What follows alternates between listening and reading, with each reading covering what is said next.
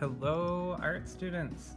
Today I'm going to be showing you how to draw one of my favorite fish, a largemouth bass.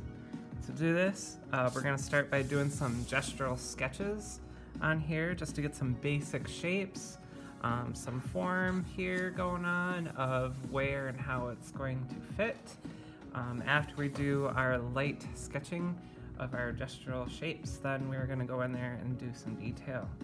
Alright, let's do this. So, thinking we want like a head shape right here, kind of like this, and then it's going to come around and then swoop back up with a little fin right here. Kind of make it look like it's going after maybe like a lure or hook over here. Do some aquatic plants down here. I think that's what we're going for. Alright, so let's begin. So to do this, let's see here, let's start with a head shape. Now I'm just doing gestural sketching, so I'm just keeping my shapes looking very light, okay?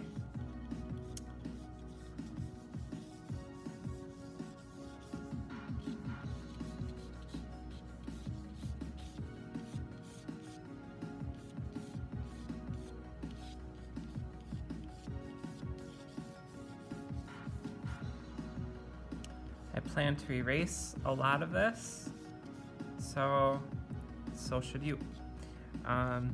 We're just kind of dropping in where some things are gonna go so that we might be able to fit it better on the paper more accordingly.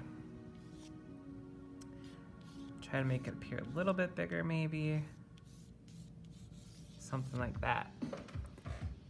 Okay, so we're gonna have a big opening mouth right here, place for the head, body, swooping around.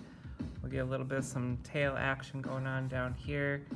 We'll get some aquatic plants somewhere down here, maybe a little over here too, maybe a rock or something, I don't know, something like that.